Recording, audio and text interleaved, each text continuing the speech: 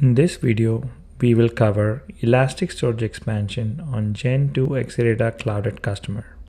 We will scale an existing provisioned Exadata infrastructure to add storage capacity, and then scale a VM cluster to use this additional storage capacity, and finally look at how to create a new Exadata infrastructure with additional storage servers.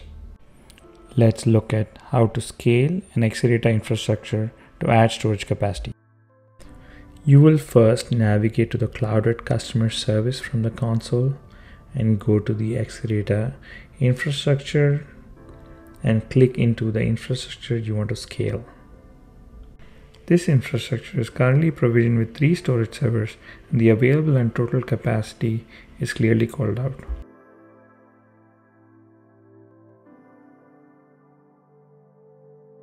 Now let's add additional storage capacity by initiating a scale request on the infrastructure.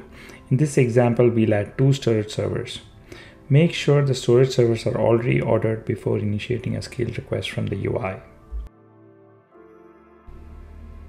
You can navigate to the work request details to see the progress of your scale request.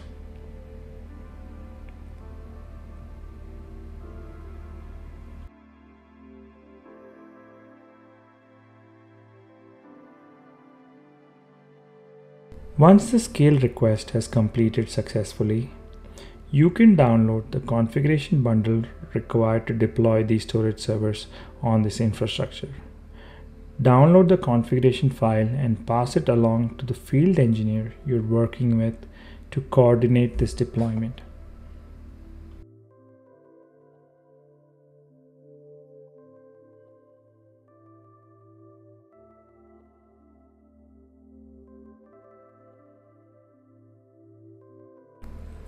The Oracle field engineer will work with you to ensure the requested number of storage servers are added to this infrastructure. Once the field engineer has completed the deployment, you will get an activation file to upload through the console.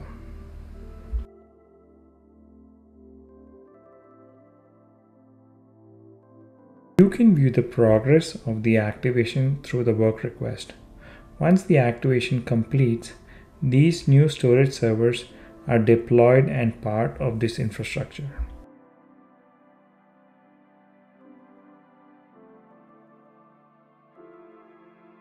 Next step is to make the storage capacity from these new storage servers available for VM clusters to allocate and consume. For this, you can click on the Add Storage Capacity button from the banner. Adding this additional storage capacity from new storage servers triggers a data rebalance across existing VM clusters.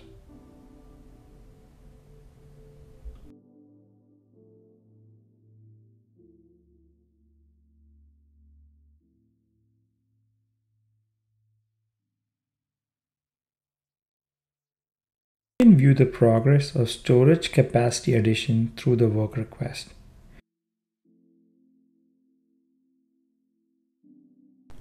This step may take some time depending on how much capacity is in use on the disk groups of the existing VM clusters.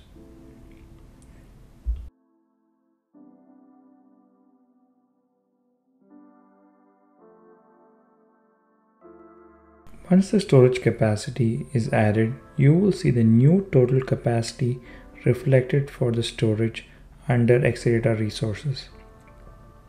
The number of storage servers is also updated to include the newly added servers.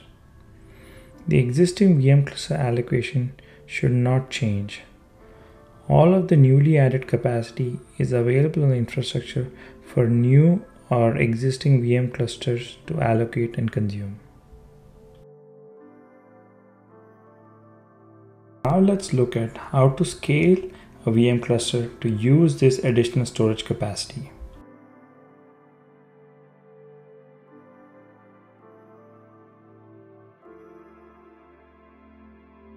Navigate to the VM clusters under Infrastructure Resources and click into the VM cluster you would like to scale.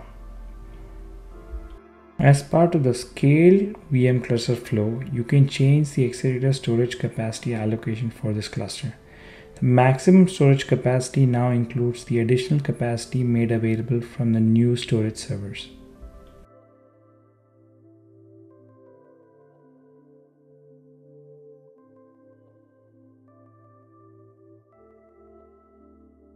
The same additional storage capacity is also available for cluster allocation as part of the Create New VM Cluster workflow. Lastly, let's look at how you can specify additional storage servers while creating a new Accelerator infrastructure. As part of the Create New Infrastructure workflow, you can specify the number of storage servers to include as part of your initial deployment. You can also see the total capacity which will be available from all these storage servers.